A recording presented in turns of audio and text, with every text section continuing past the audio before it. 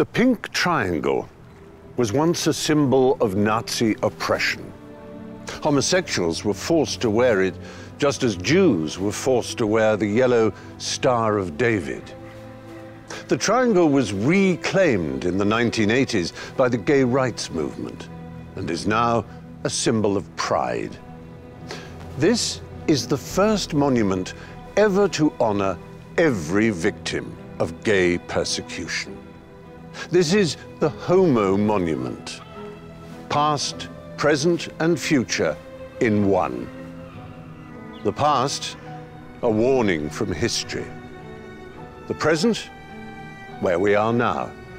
The future, where, for the sake of humanity, I hope history never repeats itself.